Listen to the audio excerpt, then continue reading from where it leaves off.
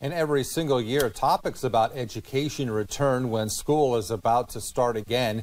This year, Nebraskans are debating LB 753, also known as the Opportunity Scholarship Act.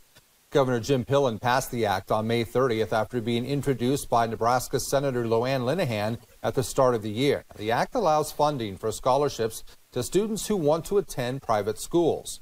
People who are opposing the passed bill want to get the issue on the ballot for Nebraskans to vote in November of 2024. Jenny Benson is the president of the Nebraska State Education Association, and she says very few people would benefit from the bill. We are sticking to message. Our message has always been that these tax schemes, vouchers, whatever we want to call them, are diverting public funds into private schools, and that's what we're opposed to, and we've always been opposed to that, so it's not anything new. Lauren Gage, the spokesperson for Keep Kids First, feels that some Nebraskans are being misled with information regarding the act and says they have received many emails and calls from people wanting to take their name off the petition.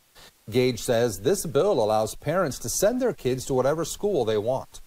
A lot of times public schools work great for kids, or parents can afford a private school option.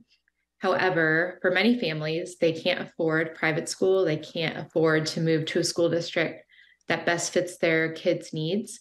And so that's why we support LB 753.